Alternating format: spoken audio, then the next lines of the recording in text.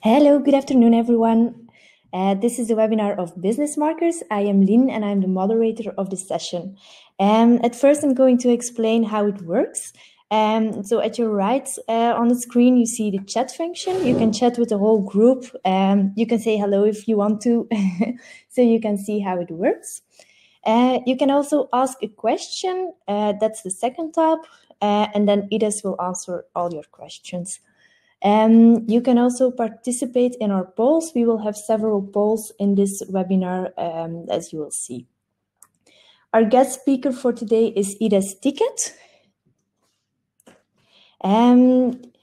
Ides has more than 20 years experience in general management, business development, marketing and innovation at Procter & Gamble, Coca-Cola Company and MTV Networks.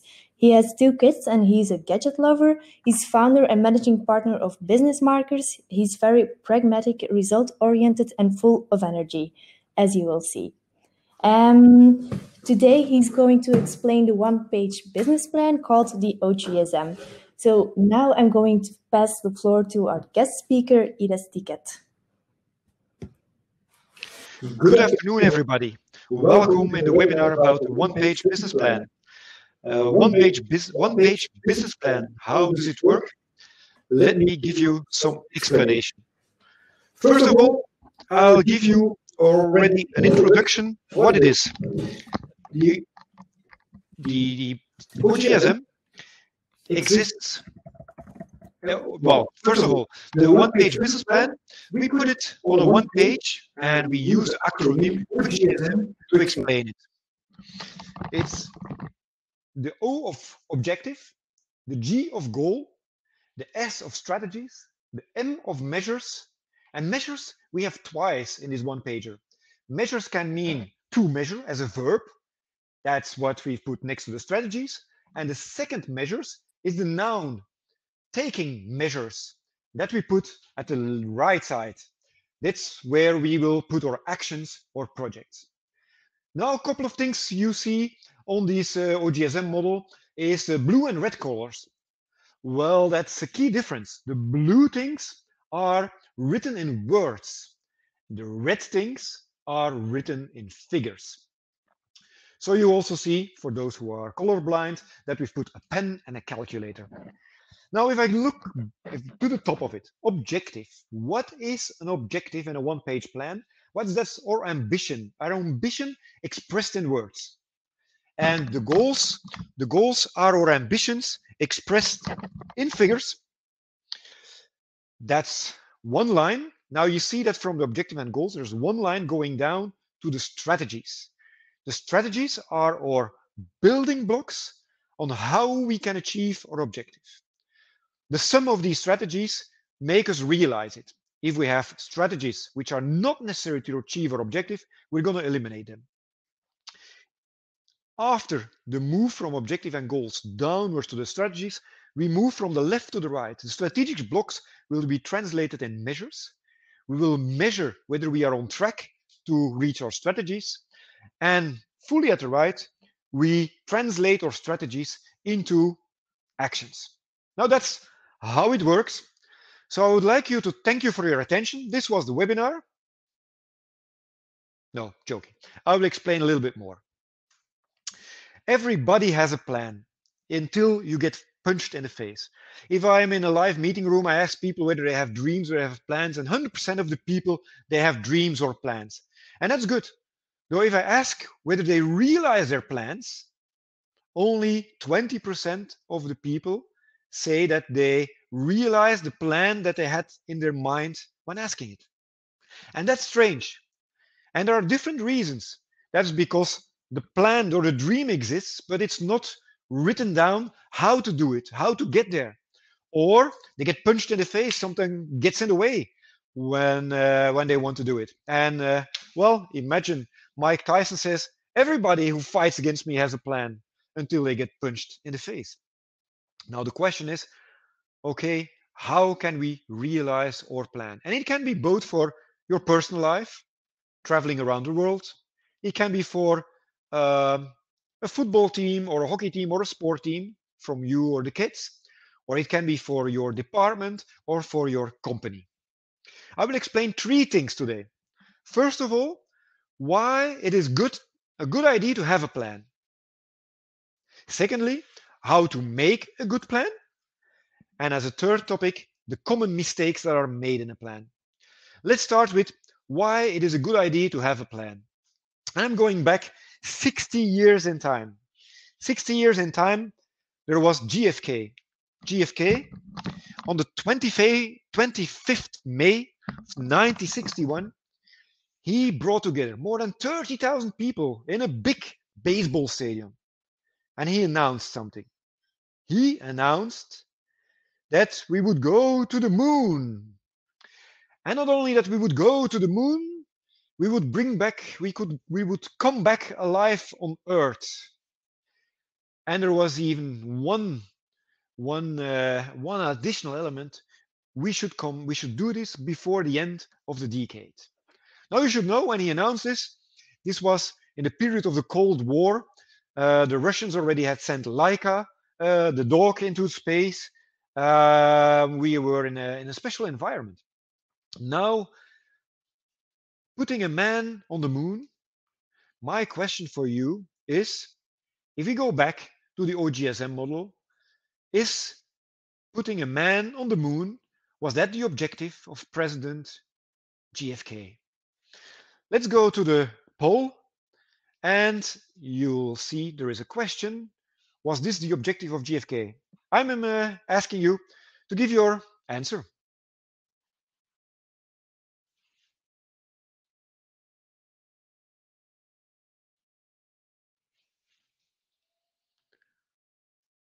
So let's see how interactive the people are.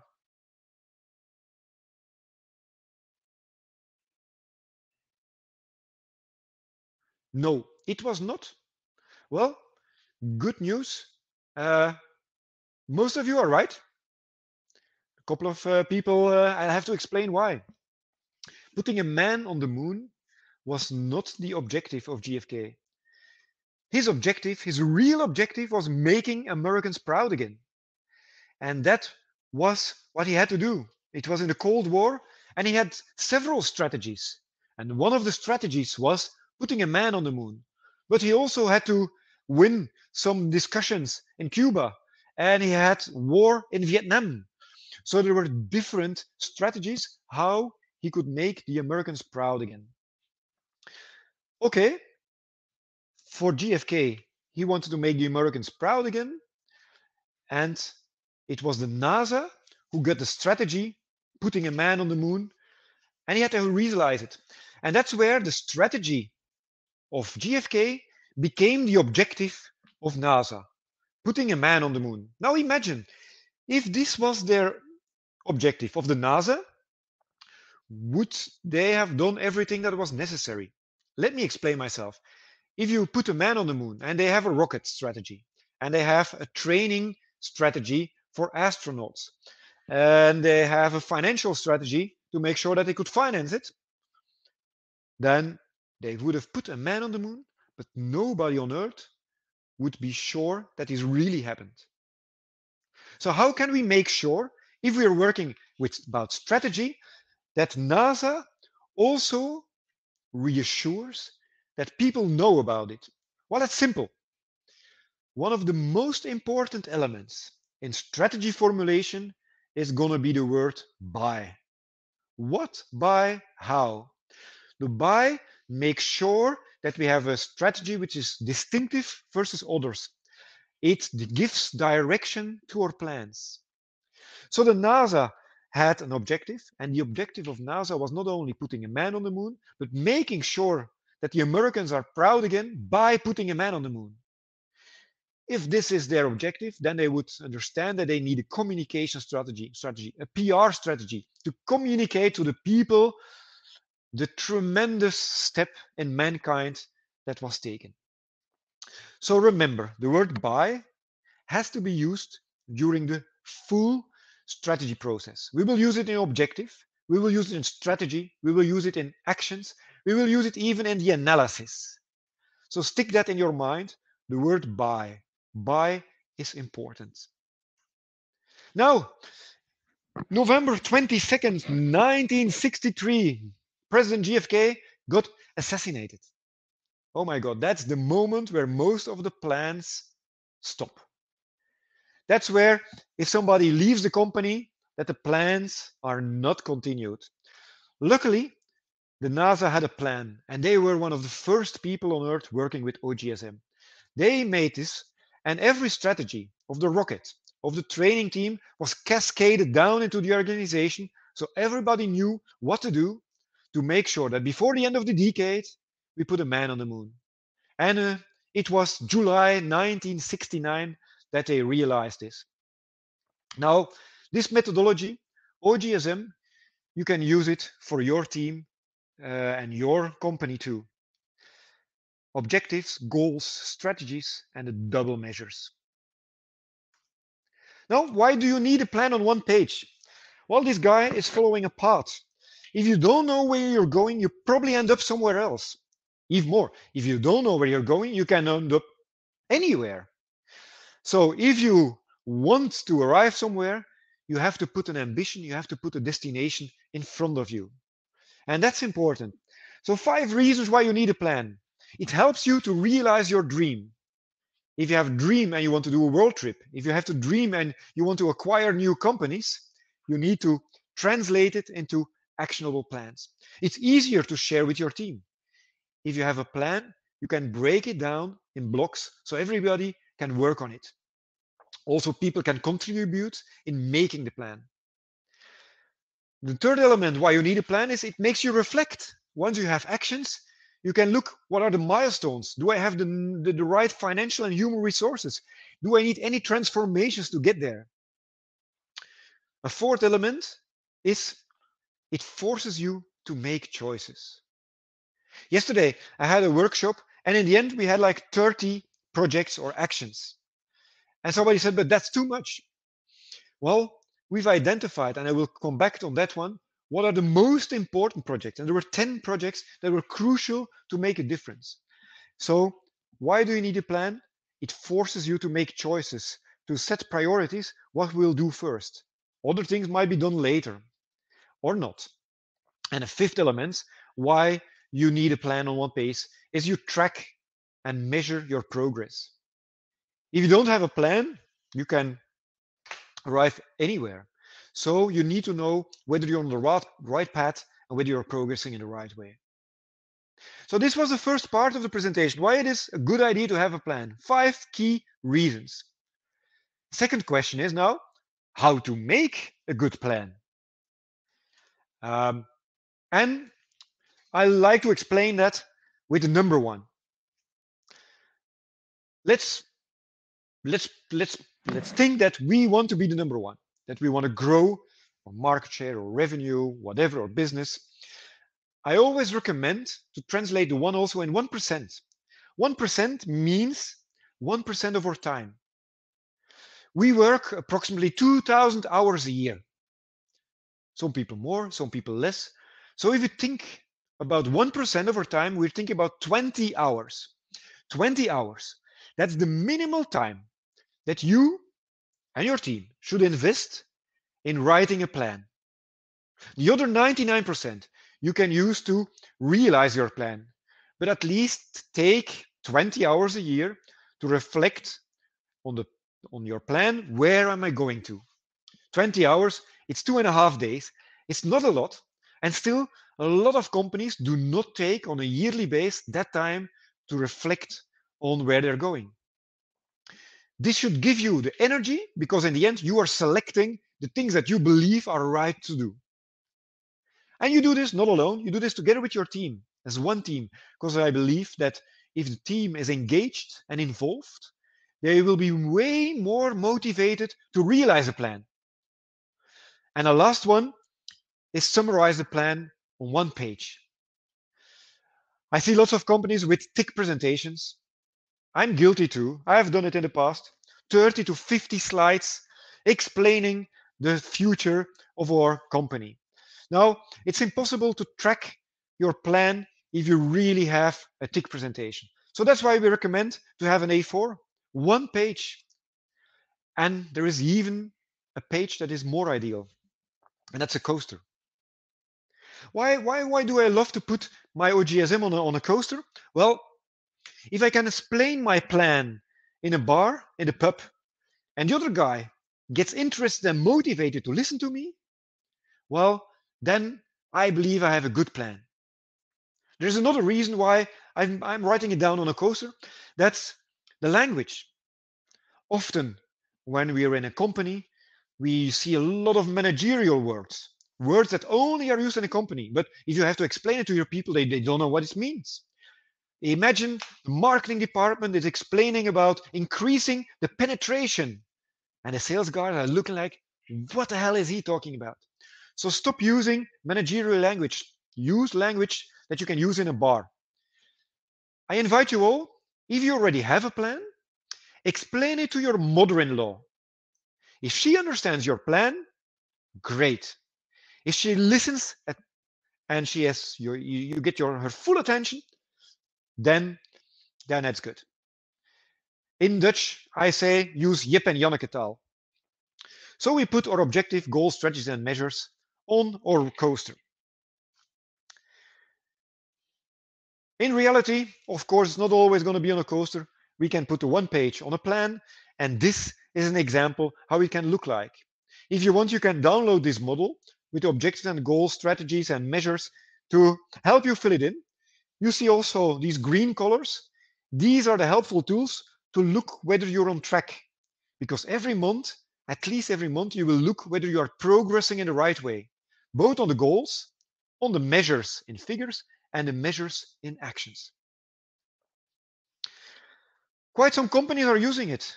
You see some logos here of companies who are got trained or using OGSM models. There are international companies and there are very small companies. You can use it as said for private life, for sports clubs, for teams, and you can use it even for big companies and cascade it from level up to level down. Now, if we want to develop this OGSM, there are 4 elements in the strategy formulation to realize our plan. First of all, there's a part which is understanding your own business. What am I good in? What am I not good in? And also understanding the market. What is changing in the market? What is coming towards us? What are the risks? What are opportunities? What are trends that we should look at? Then we go into the 1% or strategy formulation. We have to communicate it to all our team members in strategy communication. And then we have to realize our plans, strategy execution. I like to explain it in strategy making, doing, and telling. So in this order, it would be strategy making, strategy telling, and strategy doing. These 3 are important. And for all of these 3, the OGSM model, the plan on one page, can be your guide. Now, let's go deeper in the market and business analysis. I like to compare this analysis with your business as a car. And the first element is you open your car and you look at the inside. What are we doing good? What are we doing not good? Where are we proud of? Where are we not proud of? What did we achieve? What did we not achieve? And for most companies, this is an easy exercise. They know their car. They know what they've done. They know where they've been driving. So only when you have a startup, this is more difficult because you haven't done anything yet. And that's where looking at the outside is getting more important. For most companies, this is the bigger challenge because they are so used to work inside out. Working outside in is a difficult one. If I get out of my car, what do I see around me? Am I in a traffic jam or am I driving fast? Are there other cars? What's happening with the other type of cars? What's the weather forecast? Where am I driving? You should look at trends that are happening around you and threats. And that's where we summarize this. Most of you will know SWOT, but I don't like SWOTs. I always talk about SWTTs. We have strengths and weaknesses. That's the inside of our car. And then we have trends and threats. Opportunities is most of the time wrongly translated into things you can do. That's not the case. Here, it goes really about what's happening in the outside world. SWTT exercise. Now, even with companies, big companies where we get 1 meter of decks with figures, research, analysis, we come back to a SWTT. And most of the time, in every block, you get about 40. In every block, you get about 10 elements, so you end up with about 40 elements. Bad. Too bad. If your analysis ends up with 40 things, you can't make a plan. So I have another poll for you. You know SWOT, but do you also know Power SWOT? You can go to the poll and submit your vote whether you have heard of Power SWOT yet, whether you know it, or whether you never have heard of Power SWOT. So let's have a look how active the people are. Oh, somebody does know, somebody knows. Good. It seems that most have never heard of Power SWOT. So that's good news. I can explain something. Power SWOT is the next step after your SWTT. So what will you do? You will look at each of these blocks and you will score the items on the impact that they will have on the future of your business. If you believe that you have a strength which you should make even stronger to win in the future, you give a high score. If you have a weakness that you believe this one is important to tackle to win in the future, you give a high score. If you have a trend where you believe if you capitalize on that trend, you give a high score. And if you have a threat where you believe that you should survive that one, overcome that one, or stay ahead of that risk, give a high score. Where do you end up? You end up with a SWTT where you have 4 times 3 elements. These 3 elements you translate into implications. What can we do to make our strength stronger? What can we do to make sure that we tackle our weakness, that we capitalize on the trend, and that we stay ahead, overcome, or survive the threat? And this is the 8-square SWTT, called simply Power SWOT. This helps because it goes to the essence. If you have these 10 to 12 elements, every one of these topics need to be tackled in your strategic plan. And that's the difference with a regular SWTT. Now, this is the first part, market and business intelligence. Now we move to the OGSM. And the first one is our objective. It seems easy. We're going to fill it in, but you need to do some good analysis and have some brave discussions. I give you an example of football clubs. Well, remember that we will use the what, by, how. Making Americans proud again by putting a man on the moon. We will use this in this football example. There are lots of clubs who want to become the most successful club. And you can do this in different ways. You can do this by attracting the best players in the world, like Paris Saint-Germain or like Real Madrid. Or you can do it by finding and developing talent, young talent. That's what FC Barcelona is doing and what Anderlecht is now trying to do. And then there are even clubs who are using new technology and data to guarantee success, like Midtjylland.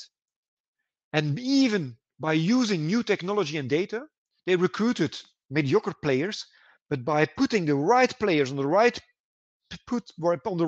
spots and having a good combination, they became champion in their country. So it's important not only to have an objective, we want to become the most successful club, but we also need to give direction how we want to achieve this. So let's have a look at FC Barcelona. They want to be the world's most successful and admired club by finding and developing the most talented young players. Well, if you tell me on a coaster at a bar this story, I'm going to be intrigued. I want to know more about it. First of all, in our plan, we will fill in the objective in the upper quadrant. The second element now is to identify the goal. If we want to be the most admired and successful club by developing and finding young talents, How do we measure this? And we have to measure both what and how in our plan, as well as financial targets. I'll explain that one. But first, it's also important to reflect on your ambitions. We have lots of companies where we ask, okay, but what's your plan? And the real plan is they want to grow with plus 2% or win 1% market share. And then I ask, is this really your plan? Is it really your dream?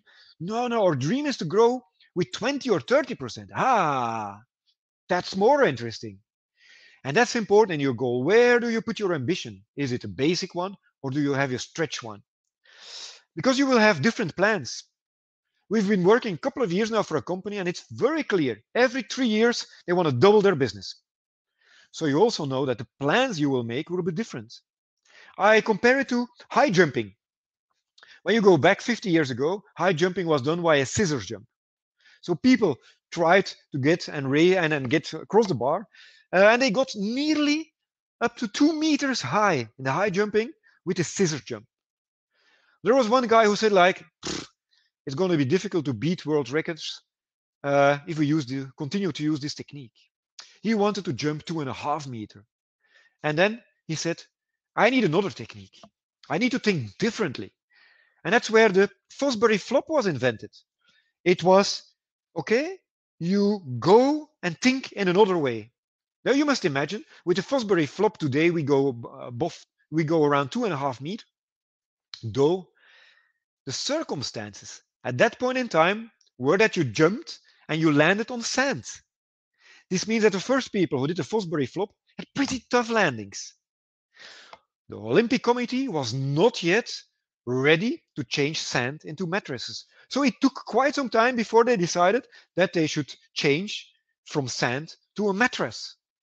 So when putting a goal, even your outside environment might not be ready, but you need sometimes to stretch yourself and see where you want to go for. Is it a basic goal or do you really want to go for a stretch goal and have different techniques, different plans? Now back to Barcelona. We said there are goals on the what, successful and admired club, on the how, developing talents, and always goals on the financial targets. Even if it's a sport club, it needs to be, or a non-profit, they need to have a break-even target. Successful and admired, well, we put figures on it. We want to have 8 national trophies won in the next 10 years. And we want to have sold 2 million jerseys worldwide, not only in Spain, worldwide. That's going to be our KPIs to be successful and admired. Now, developing talents, that means that 70% of the squad exists of former academy players. Even if they are sold from FC Barcelona to Real Madrid and they are good, they should become members of the squad. Financial targets, we put a profit goal. So we know during the years that we are on track or off track. We put the goals beneath the objective and we're going to reflect on the strategies. What should we do to get there? What are the building blocks to get there? And for Barcelona, we have 3. First of all, we have to find these future stars. Secondly, we have to develop our players. And thirdly, financial security to make the system work. And you can say, okay, that's enough. But I repeat, what, by, how? We need to give direction, find these future stars. We're going to do this through new and advanced scouting techniques. And these player developments, that's going to be through professional coaching models. And financial security is going to be mainly, the biggest key is going to be smart transfer deals because we have young players, cheap, and we will sell them for a lot of money after a couple of years. So we have the what by how in the strategies, and we put it at the left side in our plan. We go to the right and we want to measure our strategies. And I'm going to give you one example on the quantify the strategy of player development. Well, for every player and every year, we want 5 youth players to be selected for the national youth team. That's the what and the how. All our coaches are FCB certified. And there is a specific certification program. We'll put the measures in our plan and translate it into our actions. And we'll have clear actions. 3 actions: attract the best youth coaches, train these coaches, and monitor on a daily basis the player growth. Also here on the actions, we use what by how. And that's where we make a difference, because you need to find these unique elements where you make a difference. Attract the best coaches. We're not going to do them by paying them a lot of money. We will do this by offering in-stadium accommodation. These coaches worldwide get the opportunity to have a room and a studio in the Camp Nou. That's a different approach. Train coaches. No, we're not going to do this in Barcelona only. They will have internships around the world to get and learn the best techniques. And monitor player growth. Well, every young player will be tracked, both for his physical skills, his techniques, as his mental skills. And through digital tracking, we will improve his performance. So what happens? We put this in our plan, and we have the O, G, the S, and the double M. And if I put it over time, we have the what by how, being the most successful admired club by finding and developing young talent. That's the how. And our goals, we can measure them. That's our vision. And we will bring that to actions. We have 3 strategies, like the player development. And a player development translates into the action plan that will have in now camp accommodation. So we go what by how, goals, what by how, dashboard, what by how. And this brings us from vision to action on the one hand, but once we've identified our plan, it brings us also from action to vision. We can follow up whether we do the things that we believe are the right things to do to make sure that we achieve our strategies. And if we do all these strategies, we believe we can reach our ambition, because our objective is our ambition, both in words and in figures. And that's the essence of OGSM. Of course, there is dynamic strategic planning, and we can skip some things in the action plan and improve them. But our objective and the what of our strategies will remain the same for at least 1 year.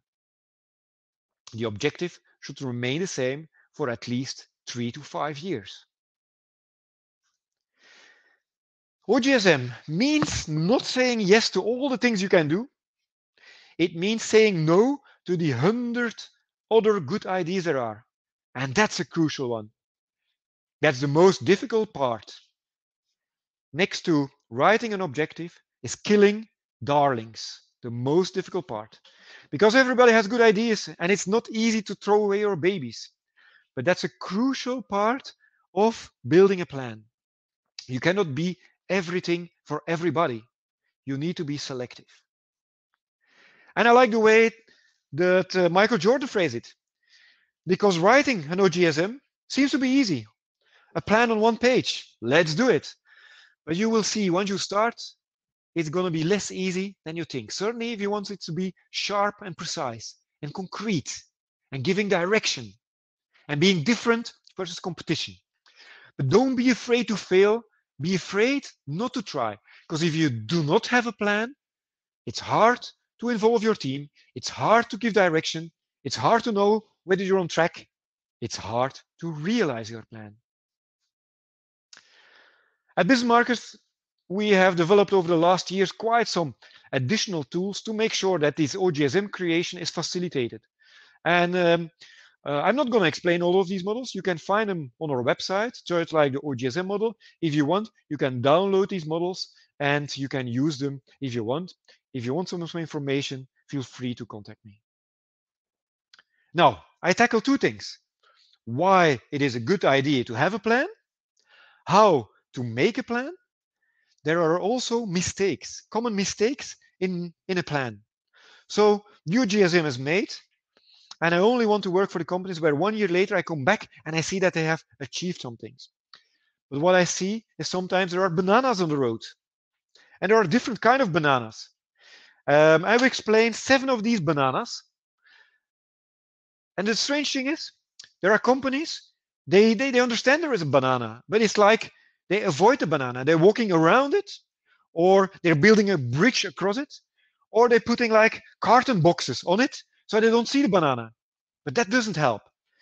If you want to move forward, you need to clean up the banana. And the first banana is on ownership. Ownership means if you have strategies and actions, you need to allocate names and people who are responsible and accountable to achieve it. And on projects, this often happens. But I believe that structure follows strategy, that in your structure, you should have strategy owners. Most of the time when I'm explaining this in companies, they've never heard of strategy owners. These can be Power Rangers, these can be captains, these can be whatever you call them, but they own one of the strategy and they help the boss, the owner of the full OGSM to realize it. You can translate it in the structure of an organization, but that is not always the case. Sometimes it's a responsibility next to your functional responsibility to make sure that this strategy is achieved. It doesn't mean that you do everything, but it means that you take responsibility for progressing on this strategy. That's the first one. Ownership. The second banana is on goal setting. Oh yeah, we have a long list of brainstorm on what we should measure. And on goals, I say you can have 4 to 8 goals. That's it. 4 to 8 goals. I see companies where you have full walls with figures. Oh, this is our KPI wall. KPI means key performance indicator, means there are few of them. There is a difference between KPIs, key performance indicators. You have 4 to 8 of them. You have performance indicators, where you track the progress of your strategy. You have project indicators, whether your project is moving forward. And then you have many indicators. And these are the figures that you want to know for your analysis, but they are not steering your business. So you need to put targets and figures, and you can visualize them. You can make sure that everybody sees whether you're on track or off track, whether you have smiley faces or not. So make it simple and go for dashboarding. A third banana, not enough priority setting. They have a plan, but there are too many projects. And after a year, they did not realize the real ones. So how do we solve the priority setting? Well, with a priority matrix. When we have all our projects in the OGSM, so that's the M, the measures, the second measures, we map them on what will have the biggest impact if we do this.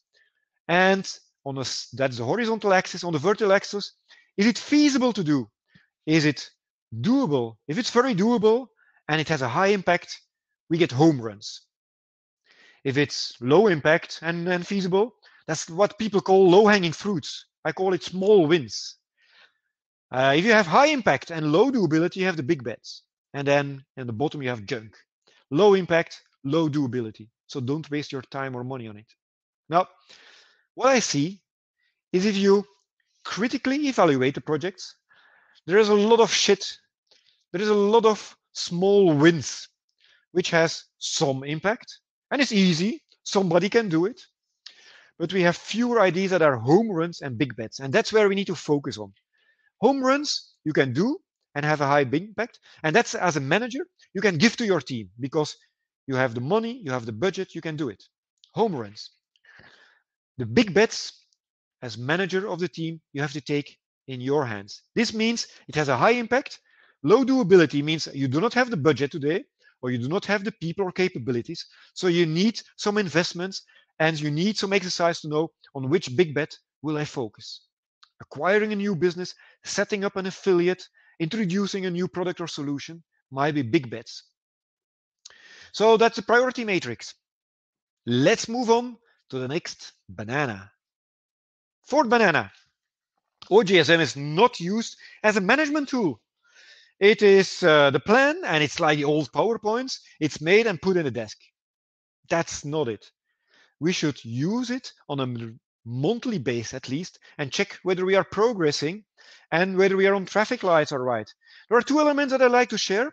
That's translating the measures, the actions, the projects into a charter with some simple questions. But the most important one that I would like to share with you is the do dashboard. The do dashboard is not used in many companies, though this motivates people. People believe that they like to do something. And in your plan, in your OGSM, you have listed the things to do. And you have a commitment that these will be done. So if you do a tracking on these things, You structurally believe that if you do these things in the right way, you get to your goals. And people like more a do dashboard than a KPI dashboard. So we track whether the initiatives are on time, on budget, on scope, on resources, and we can analyze whether and how to get green do dashboards. All right, another banana, lack of communication and involvement of the organization, the teams. The plan is made, but what happens then? I have two suggestions. The first one is, if you move into the strategy communication or telling, you can work two ways. First of all, use metaphors to explain your strategy. Don't use that foolish OGSM model, which is a page full of small letters with every explanation. No, you can use metaphors. Mountains, biking, sports, anything you want. Rockets in space, you name it. But this will help to make it clearer for the people. If you have a mountain to climb, what's the pathway to get there? And a second one, after strategy communication, can be strategy cascading. It's like the NASA example. JFK had a strategy of putting a man on the moon. It became the objective of NASA. And again, a strategy of NASA for building a rocket becomes an objective of another team. This is one way of cascading. Theoretically, there are other ways of cascading, though this way you can go to your level n-1, n-2, n-3 to make sure that the plan is realized. Sorry, two more bananas to go. Resistance to change. Yes, there's a culture of resistance. People don't like to change. It's getting out of their comfort zone. So that's why it's important to put the challenge to the group, put the challenge to the team. You see here a picture of the female hockey team in Holland. The coach of that team, Mark Lammers, he was 2 times in a row second on the Olympic Games. Now, if there's one place that you do not want to be, it's the second place. You win, but you lose. And he did not know anymore what to do. His plan he had made was realized. So he asked the team, what should I do? And he put the challenge to the team and he brainstormed. And of course, there was things about techniques. There was things about we are going to Beijing and there is another culture. There was one thing that I would like to share with you. Suddenly there's a girl who says, if you want to win, you need to be confident and you need to look good.